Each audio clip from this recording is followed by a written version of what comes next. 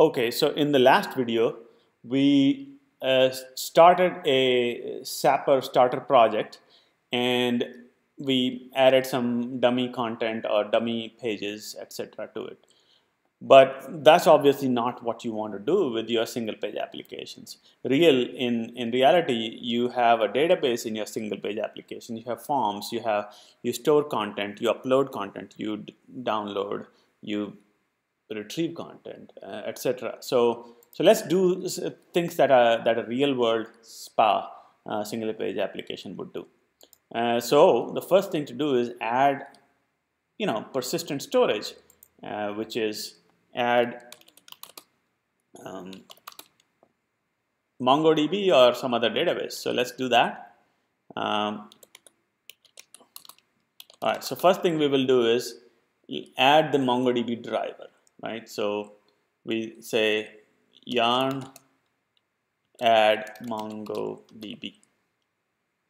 Okay, so once you do that, you will have MongoDB driver in your project. So let's and now in order to connect to MongoDB, we will create a utility file module. Let's do that.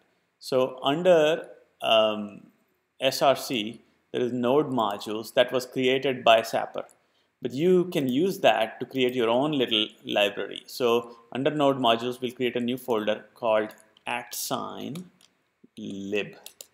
So this is our own library for our own project. This is sort of a local module, and we create a new file in there. Let's call it mongo.js. Okay, so in mongo.js, we will import. Now we could import Mongo from MongoDB, but unfortunately, MongoDB, the current version of MongoDB driver, has some issues, so we have to instead use the old style import, which is const mongo equal to require MongoDB. So this is the common JS way of importing a module, and that's what we have to use. Keep in mind, this is Node.js code. This runs on the server, not in the browser. Okay, so let's create a function, export a function that will initialize our connection to MongoDB. So we want to return the client to MongoDB client, right? So we can just say from the init, we are going to return the client. Okay, but the problem is client doesn't exist. So we have to create the client. Let's create a variable called client equal to null, and then return it. But before we return it, if there is no client, which means client is null. If it is null, then initialize it, and that would be we can basically call from this package, from the Mongo package, we call Mongo client connect, and connect to what? Well, let's for now just say connect to MongoDB ://localhost. Now in reality, your MongoDB could be in some other place, but we will handle that a bit later. Okay, and then you can assign that to client, and that should be it. But unfortunately, that's not it. This is an asynchronous request, so you would have to run. This would return a promise, so you have to put await in front of it. But you are not allowed to put await unless this function is asynchronous. So that's why you make this is an asynchronous function. Now you can do this. Now one more thing is you need to select a database. Otherwise, it will connect to the default test database. So let's say that, and let's initialize the database and say client.db and give it a name. Let's say Mongo, not Mongo, Sapper starter. Now, of course, feel free to change this in your own case. In reality, you should be having a config file which will set the default URI of MongoDB as well as the default database. So that we can do later on. So now that we have these two things, let's create a variable called, oops, this should be called client, and let's create another one called DB, and return client and DB as an object. So that is what init will do.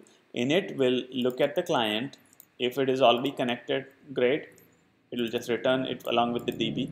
But if it is not connected, then it will initialize the client, connect it, and it will also initialize DB. So let's save this, and now we can use this in our code. So let's go into routes blog, and you see how posts is the hard-coded version of the posts. We will replace these with real data from a database. So we go into this slug.json.js. This is the RESTful API that is serving the hard-coded versions. So let's import. Let's import. I mean, basically, we can just say import init from lib/mongo. Okay, and we can get rid of posts because we are no longer using hard-coded posts. And in our get, we will fetch. So let's fetch it. We first say const db is equal to await mongo await init. So this is the init function that we got from the Mongo module. We are calling it, and because it is an asynchronous function, we are awaiting on it. But of course, when you are calling await, you have to make your own function async. So that's what we are doing. We made our get function async. Now we can say db.collection. Now we can choose whatever name of collection. So we will call it posts. So create a post collection, and then from there you find, as in fetch all the not all, only one, find one where the slug value is equal to slug. So, but of course you don't have to do that. You can simply shorten it by saying slug, and then whatever we receive, we assign that to a post. But of course this won't work unless you put await in front of it. Right, so now we have a post, and from that point, if the post exists, if post, then you have a 200, and you return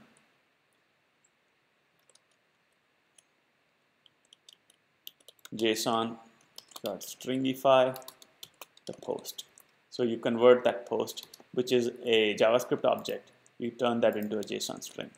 Otherwise, of course, the not found is always there. So let's save this. Now let's save them all. The thing is, we do have to restart the whole server because we added a whole new dependency. But before we do that, we also have to handle this index. Index was, again, using posts. We no longer use that. We are using MongoDB, so got rid of that. And we don't have to do this contents thing. We simply say, again, get is going to be async. We have to make it async. And we do the same things that we did here, which is initialize and fetch from the database. So we initialize, and now we are going to get an array of posts. So posts, plural, await db.get collection posts, and instead of find one, we are finding all, and there is no criterion. And finally, we do have to convert that to array, because what we are getting is a collection or a cursor. So we convert that into array. It's important that you don't forget a weight in front of it. Then finally, when we are ready to return the response, we say json.stringify and then the posts, which will come back as an array. Okay, so let's hope this works. Save it, and I am going to restart the dev server. This is sort of important. Okay, now that we have done that, our recent post disappeared. Why? Because we don't have any posts. Remember, we are no longer fetching this hard-coded list of posts. We are actually fetching it from the MongoDB. So is it working at all? Let's find out. If I go to blog.json, I'm getting an empty array. So maybe it is working. It could be working. Okay, so let's see if this actually works by inserting something into MongoDB. So here's where we go. So run MongoDB client, which is Mongo, and then connect to the correct database, which is Sapper starter, right? And then say show collections. There are no collections right now, so we can create a collection. We can say db.posts.insert, and then we insert one object in it, which is the post, and it will have a title of, let's say, test1, and then slug of test-1, and the HTML body, which we could put anything, but we'll say paragraph. This is body, and let's close that. And let's just to check that HTML is working, we will make this strong as in bold. Okay, and let's close this object and insert. All right, and inserted one. Now if you see collections, there is a posts collection, and if I now reload this blog.json, wow, look, we have a post. And if we go to the blog page and reload, there is the test one. If I click on it, this is body. This is working. Amazing. So this was very quick. I think very simple. All we had to do was create a lib folder at lib in node modules, create mongo.js, which connects to it and gives us a database connection. And then we go to slug.json and index.json and .js, and we connect. We either in slug.json we fetch a single item, while in an index we fetch all of the items and return that as an array. So we could, just to test that this is really working, we could insert a second test, and this time we give it a different slug, hopefully maybe test2, and the title is test2, and maybe in the body we could, in the body, let's this time put an unordered list. So ul li1 close li, li2 close li, and close ul. All right, does that look like correct HTML? It does. So let's insert, and now when I go back to my blog, I have two, test1 and test2, and test2 has a body of unordered list, while test1 has a paragraph with a bold body, strong. So that is pretty good, I think. That shows us how to add MongoDB to our Sapper starter project. In the next one, we will actually create this Svelte UI to insert these posts, so that we don't have to insert them by hand by executing these MongoDB commands. See you in the next video.